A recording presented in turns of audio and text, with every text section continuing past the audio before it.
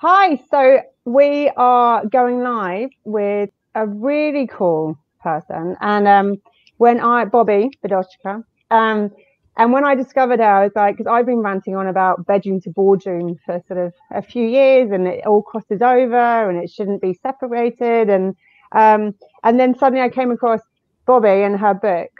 Here it is, Sexual Intelligence in Business, and so, oh my God, that's what I think. That's what I've been shouting about. And just that you are, as an individual, your background, and we'll get into that more, totally diverse. And you're an advocate and an entrepreneur, author, and co-founder of Win for Science. That's getting young female scientists kind of staying in science as careers. Is that right? Yeah.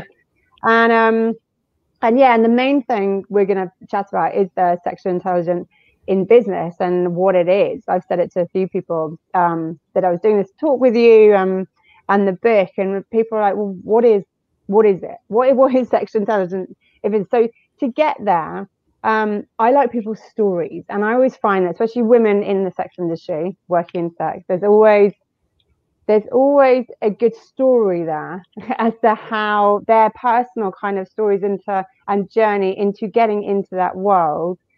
Because you've got to be pretty ballsy to then turn it into a bit of a career and be outspoken, because you do get backlash, especially any woman talking about sex and you doing it in any kind of business setup is. So what's your journey like? How did you get to where you are now to make you do what you do? So thank you so much for inviting me to chat about this. I think it's a really important and relevant topic. And I guess I've just always sort of been a bit of a flirty sexual type of person. And, when you're younger, that's generally like an okay thing. But then once you sort of get into the professional world, there's sort of this unwritten thing, like you got to calm that down a bit and be professional, right? And I've never been one to like follow rules and stuff. So I kind of just do like whatever I feel like doing anyway. And so I was just, continuing to be myself. And I always found that to be, the most useful thing to do and easiest thing to do. But and then I noticed after the Me Too movement that, although what they were, what they achieved from that is really important. There was some sort of things happening as a result, what I call second order consequences that I don't think many people predicted, is that now it became sort of, people are a bit confused and apprehensive. In business, building relationships is key. And, if I can't, go for dinner with a male colleague or client, or suddenly if we're in meetings and they feel compelled to keep the door open or have a third party present because they're concerned about what might get said, that has an impact on it had an impact on me, and it had an impact on, women's advancement, generally speaking. And then I would just have all these individual conversations with all sorts of people at all sorts of levels. And everybody was kind of feeling the same thing. It's like, yeah, I can't pay you a compliment if you look nice today because I'm afraid, and I can't say this and I can't say that. And what if I actually like that person? I'm afraid to approach them because, then I could have a sexual harassment case on me, male or female. And so it just became like a bit like, we're walking on eggshells and we don't know what to do. And I mean, it's sort of the boys club, and getting, male, I mean, they are decision makers still for the most part, and, breaking into the upper echelons and having those opportunities to advance your business and advance your career was becoming a bit impeded, which then started to annoy the hell out of me. So like, okay, this is a problem, people. We can't have this. So how, the whole reaction, business and corporate wise, is just like, let's write a whole bunch of HR policies and sexual harassment policies, and let's just shut the whole thing down. So nobody say nothing to anybody about anything that has anything to do with love or sex, just like completely try to look anyone in the eye. Don't smile at anyone. Right. Yeah. And because it could be misconstrued. And so then I felt like, okay, well, we have to continue some conversation about this and figure out how to go about that. Then I realized, well, then I was getting a lot of questions like, well, how do we do that? So then I just kind of sat down and tried to formulate at least some kind of initial framework that people could start thinking about and figuring out where they fit in this, so that they could start to maybe navigate these environments in a way that doesn't, impede women's advancement or anyone's, I mean, we spend most of our time at work and in business. And so if you can't meet people and build relationships, business or personal, then, that's a major problem. Yeah, because you talk about the fourth thing, the power, money, sex, and love being the sort of the four. It's what drives us all. It's what is the core, in everyone. And actually, what has always been is that kind of actually the sex and love bit has to be separate from the power and money when it comes. That's the business place, and the sex and love can't be there. But actually, if you want to get by at work and enjoy work and be good at work, it's all about relationships. So the personal comes into it. So, but what have you on that kind of the second wave, like the post Me Too? What are the big things that jump out? The tricky parts, or the bit where it's gone too far? And yeah, what are your thoughts on how it needs to be fixed and using sexual energy and intelligence? Yeah. So like I said, I think some of the HR policies have gone too far. But I don't see them retracting that anytime soon. I think the biggest thing is we need to start thinking about sexuality, which, I mean, I know I'm preaching to the choir here, but where women's sexuality is not a tool for manipulation, and that, there's a lot of man bashing going on right now, which I'm not a fan of. I think that we need to be really patient in the education of ourselves and the learning of how to navigate this environment. It won't happen overnight. And so, we have to try to be gracious in our teachings, in our learning. If someone is going to approach you, say at work, and they want to ask you out, if you don't like them, just because they've hit on you or asked you out, doesn't make them a creepy person.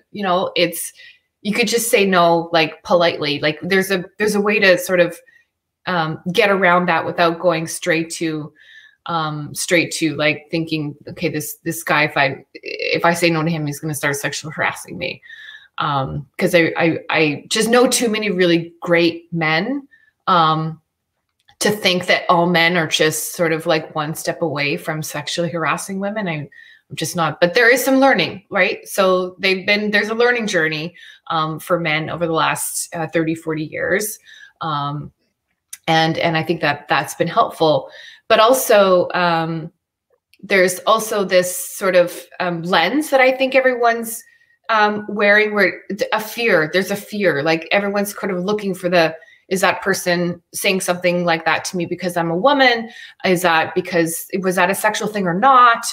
And so people need to get a bit educated in terms of how to approach these topics. Like when someone says an inappropriate comment, how do I actually respond to that in a way that's going to be productive, where that person can have an opportunity to learn, and I also can not get offended.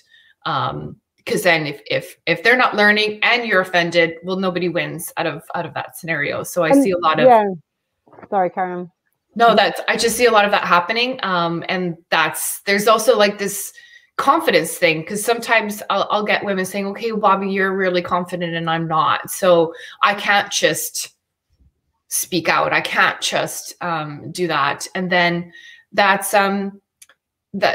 troubling also, that we need to get women to be more confident and have that freedom. Like when you own your body, that's one of the things I talk about. When you own your body, then you have the liberty, you have the right to say what you think and say how you feel.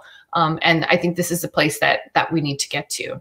What's that? Because when you talk about like sexual intelligence, explain what it is, because obviously there's the difference, education and intelligence.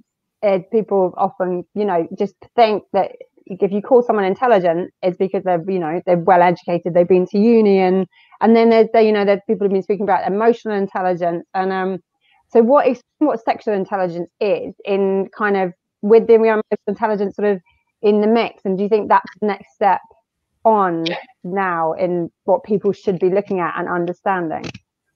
So I'm building off of two frameworks that already exist. So, Daniel Goldman's emotional intelligence. So when it's a term now that we're familiar and comfortable with, where it's really just a framework of concepts that you can think about and try to use to improve yourself and to interact with the world, and sort of how do you get the best out of yourself and the best out of people. And then there's also Marty Klein, who also wrote a book called Sexual Intelligence, but his is designed for the bedroom. And so, his theory is about you being educated about sex and about your body and being able to communicate and all of that. And so I just kind of smashed those two up, plus, all of my other observations and thoughts and stories I've heard from people to come up with this framework so that we can take the concepts of emotional intelligence and the concepts of sexual intelligence and sort of put them together, because and then we have a framework where we can approach things. So that's really sexual intelligence in business is a framework with 8 concepts that people can use in order to help get themselves to that place where they can be successful in their business. And be comfortable in work environments without compromising their sexual expression. Yeah. And then the 8 thing, like consent, and I've got a big thing, about consent and respect, and I think it should be more in sex ed at grassroots level to change the narrative and that the reprogramming. But you talk about it as sort of the first one of your 8 steps, and actually someone has asked, how does a man talk freely without being sexual harassment from the get-go? And on that, it's sort of that consent and how, what's your advice on that? Because it is a minefield, because what wouldn't sort of you and me would probably brush off and not really think about with some comments might seriously offend someone and they don't know how to react to it and respond to it. It's sort of that there's that whole thing of like, just everyone gets offended by everything at the moment. Yeah. It's definitely a landmine. So you kind of have to think about it like this, sexual expression or speaking freely, or the same with where sometimes people think about political correctness versus I should be able to say anything I want to anyone at any time, free speech. There's something nice in the middle there, but it does start with respect and empathy. And so what that means is you also first have to sort of read the room. Like you do have to put it in a little effort. You can't just say whatever you want to anyone at any time. You have to think about what's the context of my conversation? Who is this person? Have I taken a few minutes to observe and ask questions about the type of person that they are, and what are their sort of levels? And so that's where the respect comes in. So you have to figure out first, what is this person like? What is their boundaries? And respect those. And then you have to sort of just engage in some conversation so you get to know people before you just can't go up to a stranger and start, unleashing. I mean, unless you're in the club and you're doing whatever, but in the work environment, you do need to take a few moments to read the room and figure it out.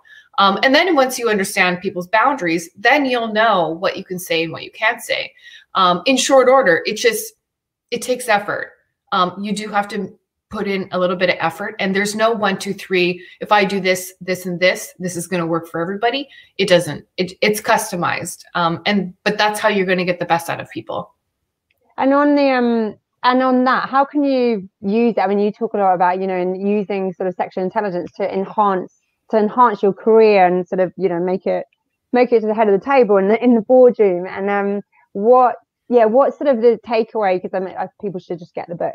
And read it in detail, but sort of just the takeaways, the things that jump out in your mind is like the main things of being able to use it and the advice and the techniques to do it. Like, for example, it is when you are in your environment and reading the room and getting to know people. Like for me, it doesn't take too long to figure out that you can say sex jokes to me. Like my offense level is pretty like tolerant.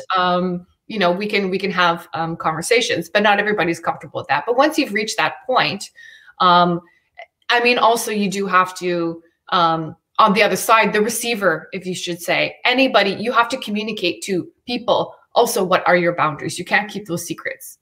You need to make that public, so that people know where they can go and what they can say and do. And that goes for both sides, men and women. As far as capitalizing on the sexual energy, one of the key factors, obviously, is when you have a crush on someone, when you like someone, when you're in love with someone, when you're having sex with someone, or self-love. You don't need another someone. You could have many someones. It doesn't really even matter. Yeah. Your body generates an energy, and this can be channeled into your business. And so when you think about things like, so there's the concept called flow. Not sure if you're familiar with it, but it's something that Stephen Kotler writes a lot about. He's written tons of books about it. I highly recommend people reading them. But it's actually from a researcher, a Hungarian researcher who came up with this idea of flow. Mihaly Csikszentmihalyi. He has a very complicated last name. I'm not going to try and say that one. Yeah, we'll pop it in a chat later or something. But so he came up with this idea that it's like runner's high. People who are extreme athletes, it's a state of mind. It's an altered state of mind that you can get into that helps you basically learn faster, be more productive, more creative. Some people credit it for like genius ideas when they got into a flow state. It's a lot of brain chemistry that you're enacting through different triggers, like hyper-focused, sort of high-risk activity. When you spend a certain amount of time like really focused on something, usually 40 minutes is about the sweet spot where you sort of kick in. People call it runner's high too. That's probably the most common way that people think about it, where your body starts to react to the chemicals that are producing in your mind based on these activities. Sex is a flow trigger.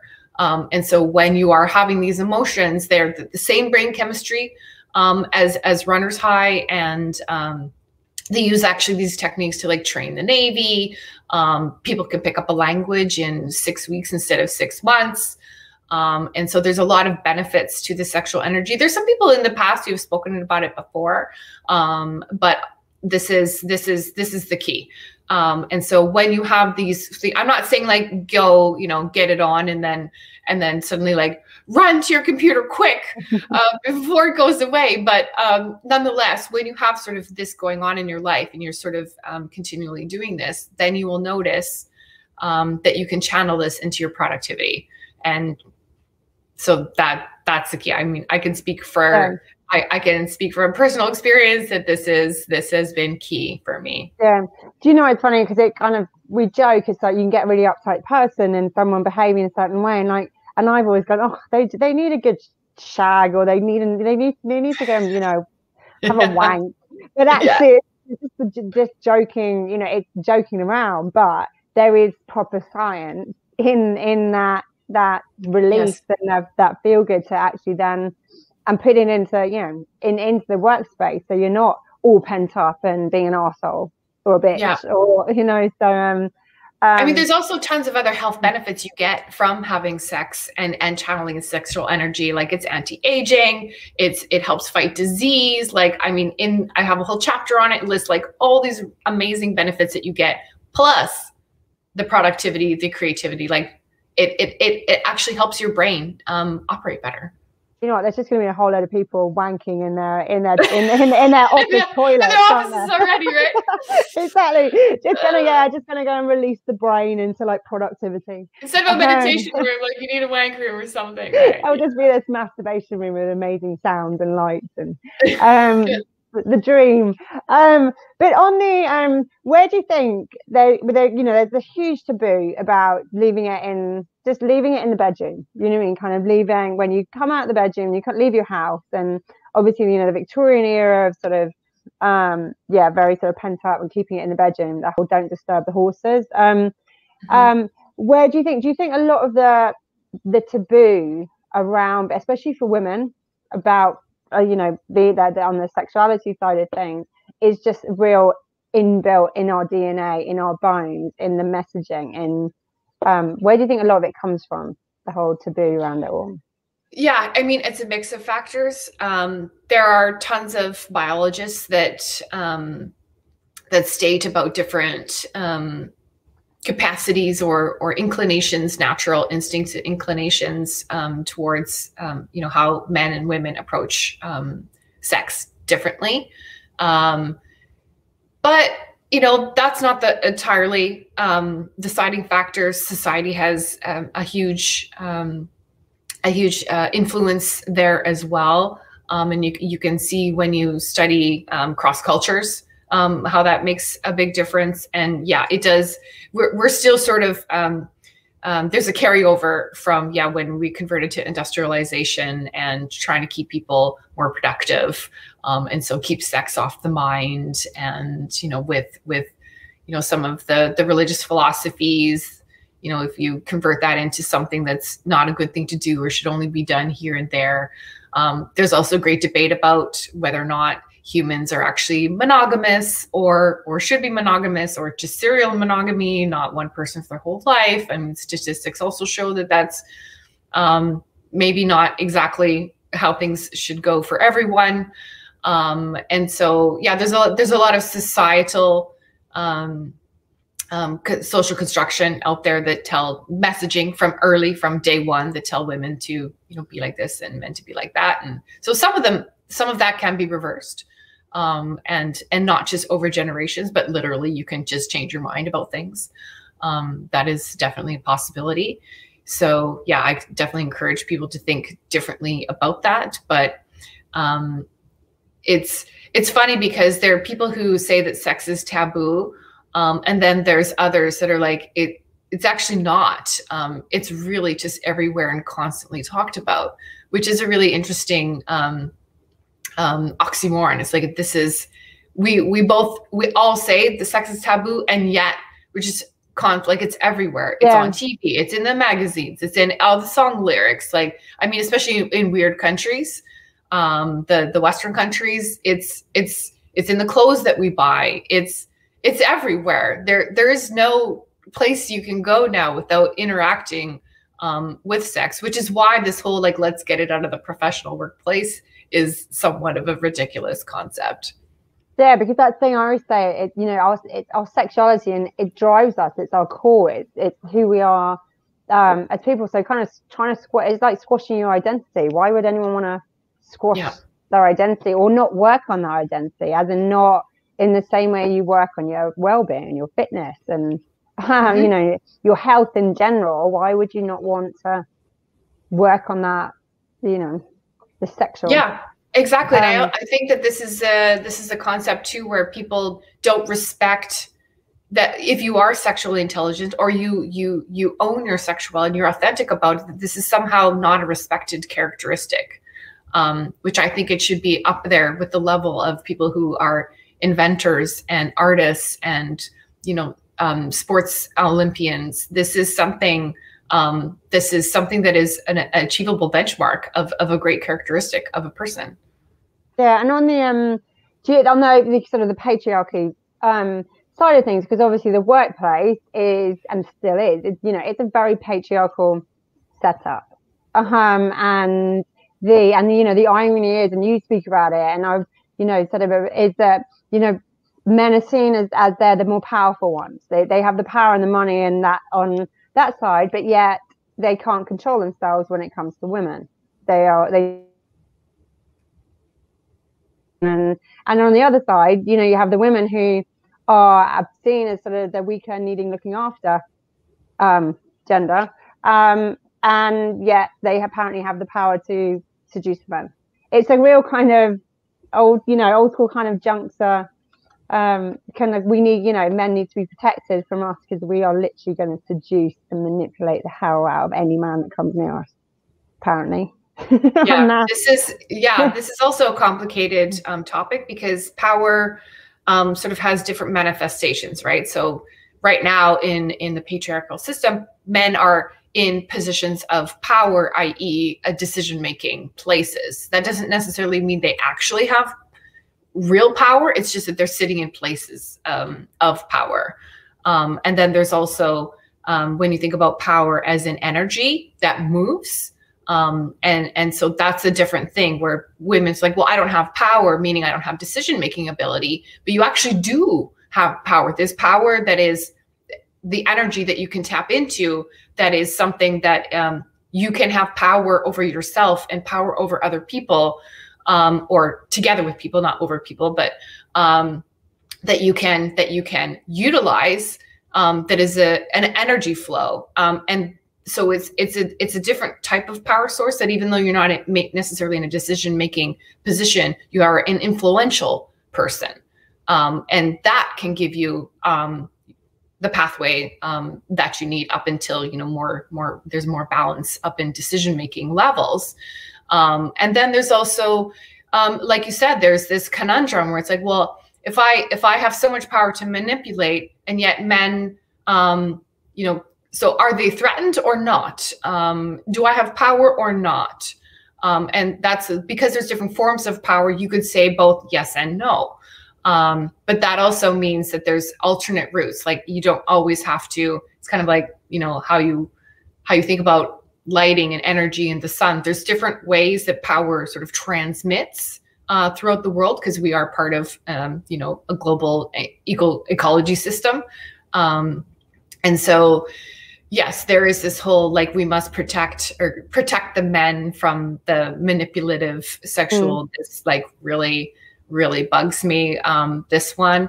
But then I'm just curious if that is the case, then why women don't use that then? If you feel like you are powerless, but yet you have this power, then what is stopping you from doing that?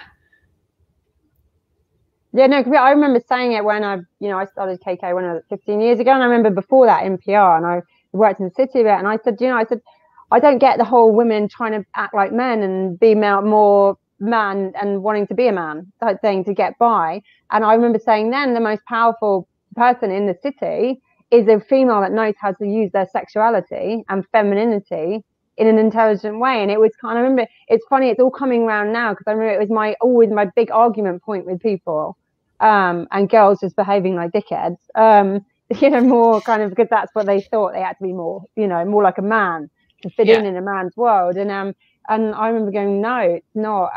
It's kind of one sort of thing that I had in my head to start KK. It was always there that no, actually. But do you think on that, I've encountered a lot of actually that internal misogynism within a lot of women, to that they don't want to, they just like the status quo. They don't want to challenge it. They like it as it is. So it kind of, to me, it's sort of, that's just continuing to enable this patriarchy. By not. Yeah. So there's a whole generation of women that, their whole view on, I guess, some feminist or women's movements, women's initiatives that are like, you know, have really stormed in the last 10 years. They're like, listen, what I did is I did my work. I put my nose down, I sucked it up, and I got it done. And I don't want to be a part of, you know, any of this stuff, because I think it's bullshit. And, you know, the younger generation are just whining and about, you know, wanting this and that. And so there's like, they just did what they needed to do to get the job done. And there's a certain kind of survival element of that. It's like, you know, sometimes you do have to do that depending on the situation. But at the same time, also not every man or a woman certainly identifies with being feminine or masculine in the ways that most people understand what that might look like. So if a woman happens to act more like a man, it might be because she's comfortable to do that, and vice versa. And so that's also fine. It's kind of like, the idea is to take a framework that works for you and customize it so that you're getting the best out of yourself, whatever that looks like. If that means that you are hyper feminine, then great, then go ahead and do that. And there's a bit of a judgy-ness going on with women. It's like, if you, I mean, I know I get it. I get it, like literally get the looks from the women, like, okay, you know, you're wearing too, like, I don't wear revealing clothes, but they're like, oh, you look too sexy, or, you know, you're going to ruin it for the women who are trying to really, you know, I don't want to be looked at because I look good or beautiful. I want to be taken seriously. And my response to that is like, girl, fuck, I'm getting taken seriously. Believe me. Like, people listen, they're hearing my ideas. I speak up in the boardroom. There's nobody not taking me seriously. So I don't know that it has as much to do with how you look or how people look at you, as opposed to how you can see yourself and how you act and your behaviors and your philosophies. To me, this commands more respect from people. And so it's kind of like just whatever tools in the toolbox you have. Like, if you find that wearing a high, like Barbara, what is her name? Barbara Corrigan. She's a woman from Shark Tank in the US, and she's a successful businesswoman. And she said that, you know, when she walks into a room full of men, if she's wearing a nice colored suit and some high heels, everybody looks at her and she gets attention. And if that's what it takes to get your foot in the door, so that then you can start talking about your ideas and your business and, you know, all of the great things that you have in your brain and in your head, because at the end of the day, looks will only get you so far. You still have to deliver. Yeah, it's the whole idea, you know, it's backing yourself. It's going in, and a girl over here, she's well known like sports presenter and personal trainer, and she's married to one of the England rugby players. And she one of the things that stood out for her when she suddenly got it in her head was they go in and they, you know, into the changing room before a game, and they're like, just back yourself. If someone's whining a bit, just back.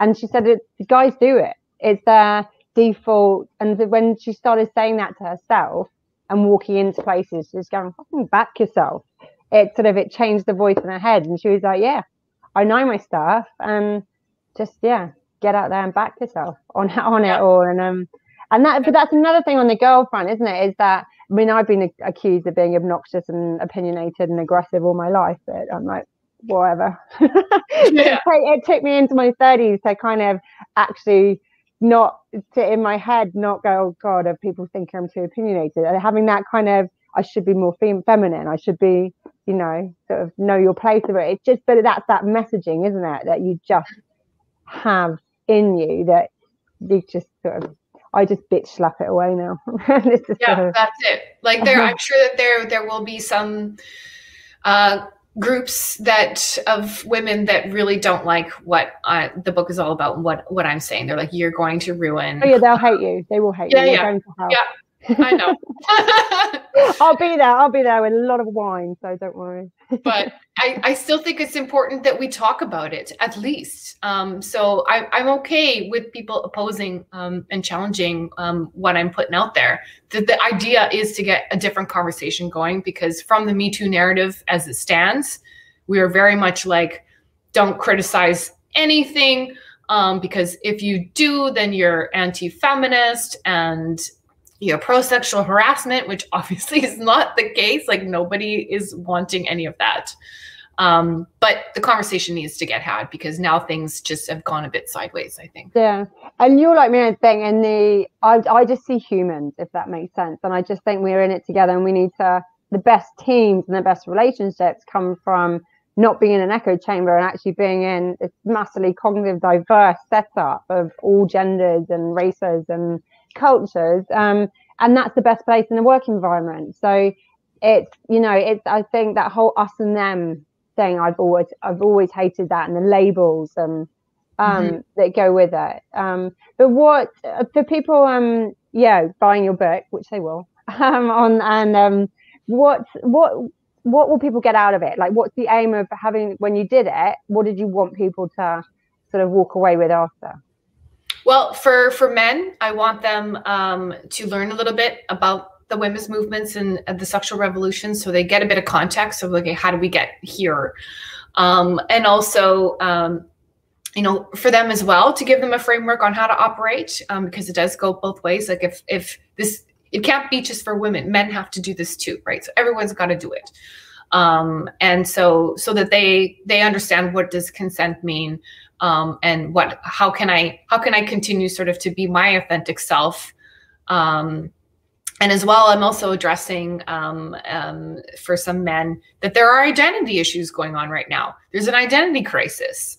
and that we need to be cognizant of that. That you're this breadwinner power position is of your and being hyper masculine is fading. It's okay that you are a stay-at-home dad. It's okay that you are that you're more emotional than your other male counterparts. That there's an identity issue going on, and I want to address that. And let men know that not all women think that they're assholes. That there's some space for you here to develop as well. But the key thing from the book is really to get more people, especially women, okay with their sexuality, okay with your sexual energy, and use it. Use it. If you got it, flaunt it. Like, if you got it, work it. Whatever you need to figure out how to get okay with that. And I hope that the book can help people to do that. And finally, just for anyone, and men and women, just starting out, like, we've got a lot of members who are kind of early 20s, and I remember what I was like early 20s and sort of really nervous in the workplace and on that front. And what sort of a little bit of advice on them kind of starting out in the work world now, and worrying about that minefield. Just a few bits. Yeah, so like workplace culture right now is probably one of the number one factors that retain employees and make people happy workers. And so it's important that people choose positions and corporations and workplaces that have a culture that you're comfortable with. And what that means is a respectful environment, open communication, where if somebody does cross a line, that there's an avenue for you to pursue that. But that doesn't mean that you need to be like cautious about that every single day. Is somebody going to say something to me and whatever? So I think that we have to sort of relax a little bit and bring back the pendulum into kind of the middle ground, where it's okay that we have relationships. It's okay that you might meet somewhere at the workplace. It's okay that you can be who you are, be more authentic, and embrace. Like, what we don't want people is to carry over now the new generation of people and continue on these social constructions and bring that with them. And so there's this, but there's also this own your body. This is very important, that when you own your body and you make decisions for your body in a very intentional way of where you go and who you give it to and how you talk about it and how you present it, this is all within your power, and you should utilize that to the maximum. Meaning, if you want to wear a suit and you're buttoned up and you show no skin, or you want to wear if you want to wear your hijab or like niqab, whatever it is that you want to do with your body, do it with intention. But respecting other people too. And so there's this, don't judge others. I mean, these are like basic concepts, right? Like that sound all very like obvious, but they're not penetrating for some reason. Yeah. And finally, before we finish, what's been because you've lived through it all, you've lived it and you've had a really diverse career background and different degrees and experienced it all. What's been, and your mum, and what's been your sort of the biggest lesson you've learned, like, along the way? Just what's been sort of the thing, or one of the things? The biggest thing: say what you think and say what you mean and mean what you say. This is the biggest thing. And so when you do that, then people know what you really think. You express your ideas. You'll learn if you're wrong, and then you've established boundaries. People know how to treat you, and so when you are really, there's maybe something you have to go back and self-reflect. If the things that you have to say are things that you don't think you should say, then you might want to go back and reflect on that. But for the most part, most people are decent human beings. And so you should be able to express your ideas and your thoughts in a respectful way, in a productive way, wherever you go and in every relationship that you have. Oh, perfect. Own your voice, isn't it? And your body. Yeah. Own your voice and your body. So we will end there. Thank you. But that, there's the book. The link will be attached to the videos that will stay up. So but Lovely. It's fascinating. So thank you very much for joining us. Thank you. It has been a pleasure.